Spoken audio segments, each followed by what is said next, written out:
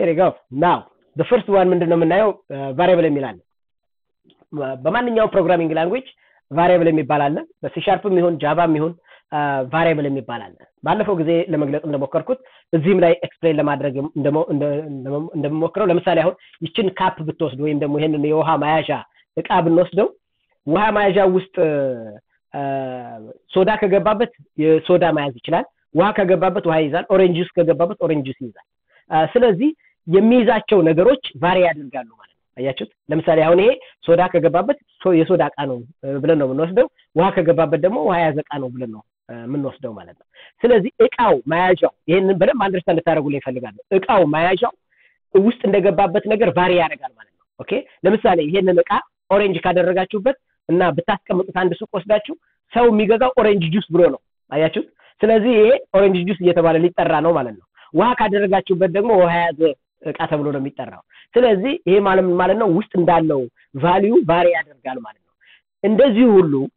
ቁጥር የሚይዝ ስም የሚይዝ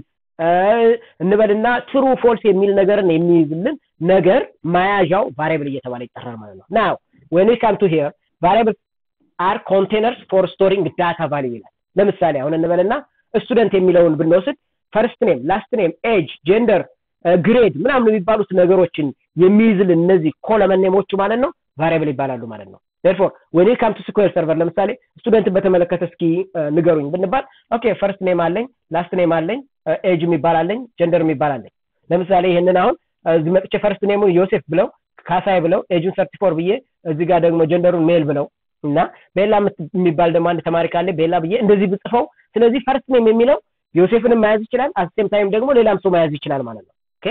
እንደዚህ ይሄ ማለት ነው ፈርስት ኔም የሚለው ቫሪ ያደርጋል ማለት ነው ኦኬ ያ ምን እየተባለ ይጠራል ቫሪያብል ይባላል ዳታውን ለማያዝ የሚያገለግለን ማለት ነው ይሄንን ኤግዛክትሊ ከአንድ ቴብል ላይ ያለ ኮለመን ጋር ማወዳደር ማለት ነው ኦኬ ሲሻርፕም ላይ አለ ጃቫም ላይ አለ ፓይተንም ላይ አሁን እንደምናየው ቫሪያብል ይባላል ለምሳሌ ሁለት ቁጥሮችን ስንደምር ቅድም አይታችሁ ከሆነ ኮዳችን ላይ እንምጣና this is my code okay let me come here እዚህ ጋር ብትመጡ ለምሳሌ እንዲህ ላድርገውና ኦኬ እዚህ ጋር ብንመጣ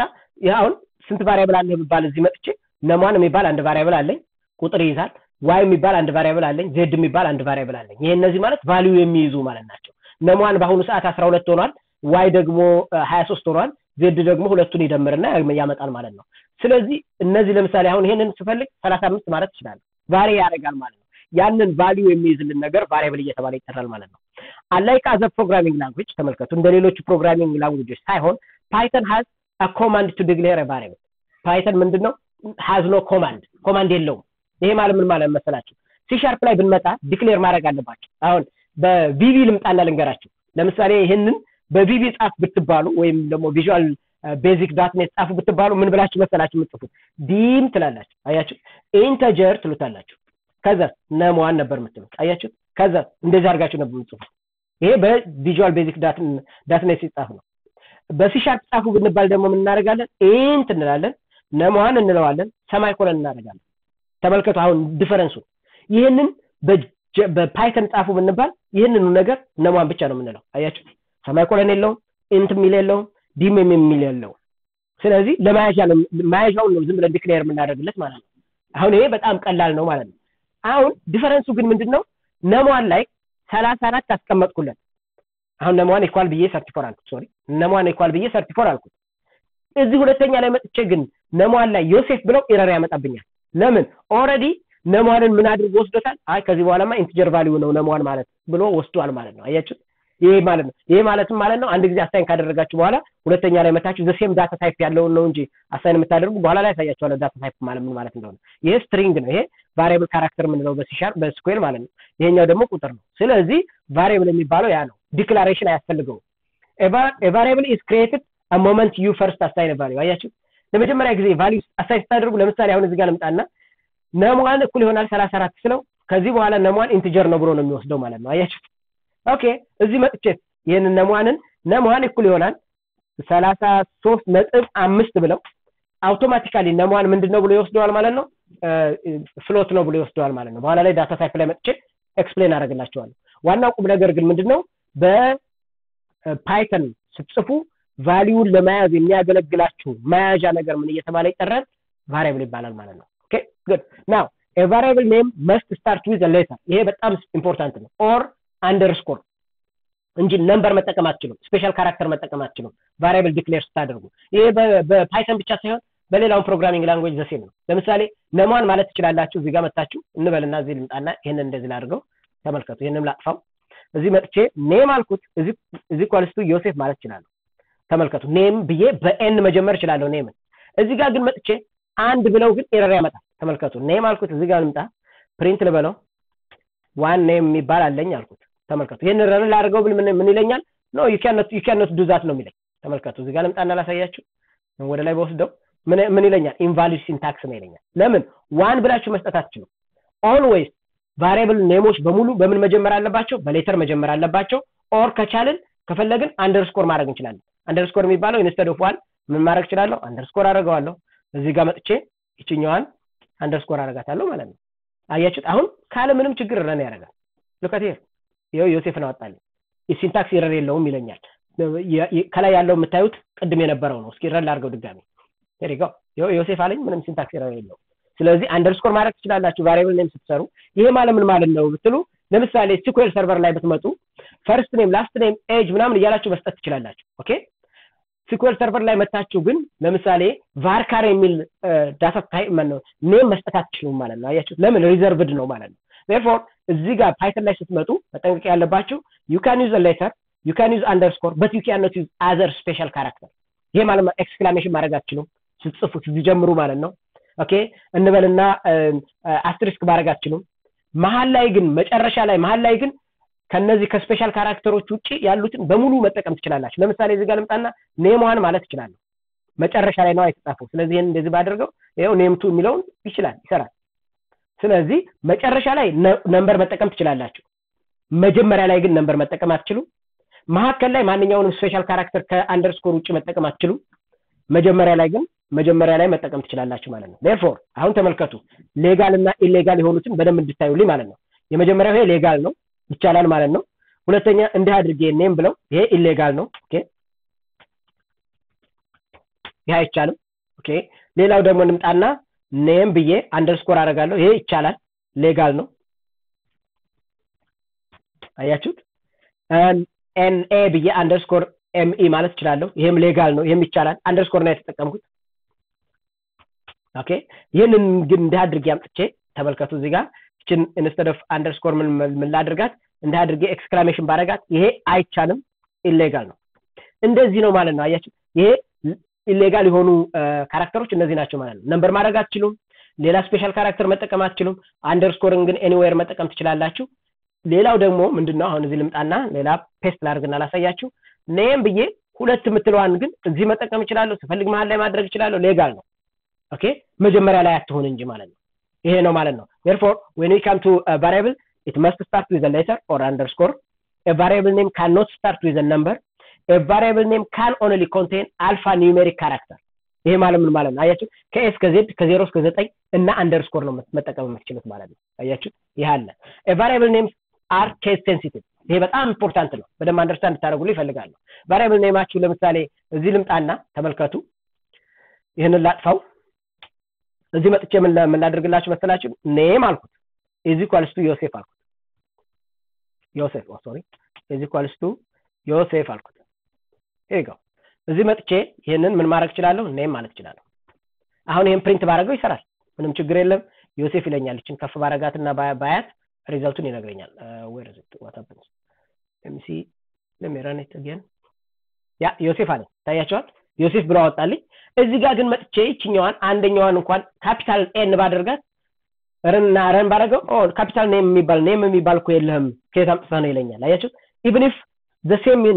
number of character ቢኖራቸውም ቅሉ ማለት ነው እንደ SQL ሰርቨር ሌዚ አይደለም ስለዚህ ኬስ ሴንሲቲቭ ነው የሚባለው ለዚህ ነው ኬስ ሴንሲቲቭ ማለት ላይ ካፒታል ሌተር ከጻፋችሁ ካፒታል ሌተር መሆን መቻል አለበት አፐር ኬስ ከሆነ አፐር ኬስ መሆን መቻል አለበት ማለት ነው ስለዚህ ይሄንን ኢንቱ አካውንት እንድትወስዱ ስለፈለኩ ነው ኤጅ ካላችሁ it should be age እንደዚህ ይሄ አሁን እነዚህ ሶስቱ የተለያዩ ናቸው ተመልከቱ አያችሁ እነዚህ ሶስቱ የተለያዩ ናቸው they are different ስለዚህ variable ስትጽፉ እነዚህ እንድታስታውሱ ለማለት ነው now when we come to here ተመልከቱ አሁን እዚህ ጋር x is equals to 12 ትሉታላችሁ ካሁን በኋላ x ነምበር ነው ማለት ነው name is equals to ዮሴፍ ማለት ትችላላችሁ is good ትችላላችሁ እንደዛ አድርጋችሁ ዲፋይን ማድረግ x y z ብላችሁ አሁን እንግዲህ በደንብ ዴፊኒሽኖቹን ላሳያችሁ እንዴት እንደምትሰሩ ማለት ነው የዚህ በጣም አድቫንቴጁን እንድታዩት ማለት ነው ተመልከቱ x is equals to አላችሁ 12 ማለት ትችላላችሁ ካሁን በኋላ x ምንድነው ማለት ነው 12 ነው ማለት ነው y is equals to 23 ማለት ትችላላችሁ z እኩል ይሆናል 25 ማለት ትችላላችሁ ተመልከቱ እንደዚህ አድርጋችሁ መጻፍ ትችላላችሁ 12 23 ምናምን ብሎ ጻፈላችሁ ጉድ አይ እኔ ደግሞ በሌላ ልጻፈው ብል ይሄን ኮሜንት ላድርግና ሌላው ኦፕሽን ደግሞ ምንድነው x, y, z ብላችሁ is equals to ብላችሁ 12, 23, 25 ማለት ትችላላችሁ ይሄ ማለት ምን ማለት ነው አውቶማቲካሊ 12 ነው ቤት ላይ አሳይን ያደርግላችኋል z ላይ 23 ነው ቤት ላይ አሳይን ያደርጋል y ላይ እቺኛው ልክ እንደዚህ አድርጉ z ላይ ደግሞ 25 ነው አሳይን ያደርግላችኋል ማለት ነው እስኪ እናየው ተመልከቱ ፕሪንት ልበለውና እስኪ y ን አውጣልኝ ልበለው አሁን y ምን ብሎ ማውጣት አለበት ማለት ነው በዚህ መሰረት ተመልከቱ እዚህ ጋር ልምጣ በዚህ መሰረት y ን 23 ብሎ ማውጣት አለበት እስኪ እናየው ረል አድርገው ታያችኋል 23 ብሎ አወጣልኝ ማለት ነው ይሄ አንደኛው ኦፕሽን ነው ማለት ነው አሁን ፓይተን ምን ያህል ፍሌክሲብል እንደሆነ እንድትረዱልኝ ስለፈለኩ ነው አያችሁት ምን ያደርጋል the same number of variable እና the same number of value ካለ አንድ በአንድ እየወሰደ ይጨምርላችኋል ማለት ነው አያችሁት ይሄ ማለት x y z የሚባል ፍጠርልኝ ከዛ በኋላ ሳይን አድርግልኝ ብላችሁ መንገድ ትችላላችሁ ማለት ነው ይሄ አንደኛው ቅድም የነገርኳችሁ ነው ማለት ነው አያችሁት x y z የሚባል አለ የx ቫልዩ የy ቫልዩ የz ቫልዩ አሳይን ማድረግ ትችላላችሁ ማለት ነው ሌላው ደግሞ በጣም ኢምፖርታንት የሆነው ፓርት ደግሞ ምንድነው እንዲያደርጋችሁ ለምሳሌ አሁን እንምጣና x y z 23 ነው ብትባሉ ምን ማድረግ ሊኖርባችሁ ነው ማለት ነው አንድ በአንድ እናርገው ነው 23 x 23 y 23 z 23 ብላችሁ መጻፍ ትችላላችሁ ልክ እንደዚህ አድርጋችሁ ማለት ነው እዚህ ጋር እንደምታዩት ይሄንን አሁን ኮሜንት ላድርገው ይሄ አንደኛው ኦፕሽን ነው ሁለተኛው ኦፕሽን ግን ምን አላችሁ መሰላችሁ ልክ እንደዚህ አድርጎ ለመጻፍ ከፈለጋችሁ x እኩል ይሆናል y እኩል ይሆናል z እኩል ይሆናል 23 ማለት ትችላላችሁ ይሄ ማለት ምን ማለት ነው 23 መጀመሪያ z ላይ ያደርጋል z እና y እኩል ናቸው 23 ያደርጋታል x ን 23 ያደርጋታል ማለት ነው እስኪ አሁን y ን ፕሪንት ላድርጋት ተመልከቱ ኦር z ን ፕሪንት ላድርጋት z ኢሚዲየትሊ ስንት ይሆናል ማለት ነው ካሁን በኋላ 23 ይሆናል ማለት ነው በዚህ መሰረት ይችላልፋላችሁ ግር እንዳይላችሁ ለዚህም ላጥፋ ልክ እንደዚህ ብታደርጉት 23ን zም ላይ yም ላይ zxም ላይ አሳይን ያደርጋታል ማለት ነው ረም ባረገው ይሄው 23 ብሎ ፕሪንት አደረገልኝ ማለት ነው የzም ቫልዩ የyም ቫልዩ እንደዛው ነው የሚያደርግልኝ ማለት ነው this is also another beautiful የሆነ እንትን ነው ማለት ነው okay good now ቁጥር ከሆነ ምንም አይነት ደብል ኮት አያስፈልጋችሁ ይሄው ደብል ኮት የለውም ስትሪንግ ከሆነ ወይም ደግሞ የፊደሎች ጥርቅም ከሆነ ለምሳሌ ፈርስት ኔም የሚባል አበበ ወር ከበደ ነው የምንለው ኦር ጆን ዘ ሰከንድ ጆን ዘ ፈርስት ነው የምንለው ስለዚህ እንደዛ ከሆነ በደብል ኮት ነው የምናደርገው ማለት ነው ስለዚህ በደብል ኮት ለማድረግ ምንድነው የምናደርገው x ብለን እንደምታዩት እዚህ ጋር አሁን ለምሳሌ ፓይተን ብላችሁ መጻፍ ትችላላችሁ y ብላችሁ awesome የሚለውን መጻፍ ትችላላችሁ ማለት ነው ስለዚህ አሁን ለምሳሌ እዚህ ጋር ልምጣና ፈርስት ኔም አልኩት ፈርስት ኔም is equals to ዮሴፍ አልኩት ታያችኋል ኢንተር ላለው ላስት ኔም አልኩት is equals to አዱኛ አልኩት ተመልከቱ ዮሴፍ አዱኛ ላይ then እዚህ ጋር መጥቼ ፕሪንት አድርግልኝ ብለው ምን አደርጋለሁ ማለት ነው f ኔም ሲደመር l ኔም ማለት ይችላል አያችሁ ታው ሲምፕሊቲ ከዛ በላይ ያደርጋል ዮሴፍ አዱኛ ብለው አንድ ላይ ያመጣልኛል ማለት ነው በኋላ ላይ በደንብ ስለ ስትሪንግ አሳያቸዋለሁ መሐከል ላይ ስፔስ መጨመር ከፈለኩኝ ደብል ኮት አድርጌ ስፔስ መጨመር ይችላል በኋላ አሳያቸዋለሁ በደንብ ኤክስፕሌን አደርግላችኋለሁ ማለት ነው ኦኬ ናው እዚህ ጋር ልምጣና እንደው በዛው ዝም ብላችሁ እንትን ከምትሉ ፕላስ ባደርገው እና ይሄንን ደብል ኮት ስፔስ ተሰጠው ማለት ነው አያችሁ ይሄ ማለት ምን ማለት ነው ፈርስት ኔም ሲደመር ባዶ ስፔስ ከዛ ላስት ኔም አድርግልኝ አልኩት ረም ባረጋው አሁን ዮሴፍ ብሎ ስፔስ አድርጎ አዱኛ ይልኛል ማለት ነው እንደዛ አድርጋችሁ መስራት የምትችሉበት ኦፕሽን አላችሁ ማለት ነው this is how you can do in python ማለት ነው ኦኬ ይሄን መደመር ማለት ሁለት ነገሮችን ኮንካተኔት ያደርግላችኋል ማለት ነው now the main problem ምንድነው እዚህ ጋር በደንብ አንደርስታንድ ታደርጉልኝ የምፈልገው ፓይተን ላይ ለምሳሌ ፈርስት ኔምን ዮሴፍ አልኩት ላስት ኔሙን አዱኛ አልኩት ኤጅ አልኩትና 40 አልኩት ተመልከቱ ከዛ እዚህ ጋር መጥቼ ፕላስ ኤጅ ብለው ምን እንደሚያደርግ ተመልከቱ ኤጅ አልኩት ረል አድርገው ኤረር ያመጣብኛል ታያችኋል ለምን ይሄኛው ኢንቲጀር ነው ቁጥር ነው እነዚህ ደግሞ ምንድናቸው ማለት ነው ፊደሎች ናቸው ካራክተሮች ናቸው እንዴት ነው ኮንካተኔት የምናደርገው እነዚህ I'll explain to you about that later ማለት ነው እንዴት እንደምናደርግ በደንብ ራሱን የቻለ ሴሽን ስላለ ማለት ነው ኦኬ ይሄ አለ ማለት ነው ስለዚህ እንደዛ ያደረግን መስራት የምንችልበት ኦፕሽን አለን ማለት ነው ግሎባል ቫሪያብል ዲክሌር ማድረግ ትችላላችሁ ግሎባል ቫሪያብል የሚባለው ለምሳሌ አሁን ወደ ሌላ ዴፊኒሽን እንዳልመጣ እንጂ በኋላ ፋንክሽን ላይ በደንብ አሳያችኋለሁ ግሎባል የሚባል ኪወርድ አለ ግሎባል ብላችሁ ስኩል ኔም ብትሉትና ስኩል ኔም is equals to የአዮቢ ስኩል ኦፍ ቴክኖሎጂ ብትሉት ሌላ ቦታ የተጻፈው በሙሉ ኢግኖር ይደረጋል ሞር የሚወስደው የትኛውን ብቻ ነው ይሄንን ብቻ ይወስዳል ማለት ነው በኋላ ስለ ፋንክሽን ስመጣ በደንብ ኤክስፕሌን አደርግላችኋለሁ ኦኬ በደንብ አንደርስታንድ ታደርጉት ለማድረግ ሞክራለሁ ዋናው ግን ምንድነው ቫሪያብል ማለት ፕሌስ ሆልደር ነው ተመልከቱ ቫሪያብል ሁሉ ልክ እንደማንኛውም ፕሮግራሚንግ ላንጉዌጅ ዲክላሬሽን አያስፈልገውም ስፔሲፊክ የሆነ ስፔሻል የሆነ ዲክላሬሽን ቫሪያብል አንድ ጊዜ ክሬት ታደርጉና አሳይን ካደረጋችሁ በኋላ ሌላ ታይፕ አሳይን ማድረግ አትችሉም ቫሪያብል ኔም cannot start with a number variable name can start with underscore or አልፋቤት ማለት ነው from a to z ነው መጀመር ካለበት ማለት ነው ማከል ላይ ግን ከ0 እስከ 9 አንደርስኮር መጠቀም ትችላላችሁ ማለት ነው ይሄ ነው እንግዲህ ቫሪያብል የሚለው now let me stop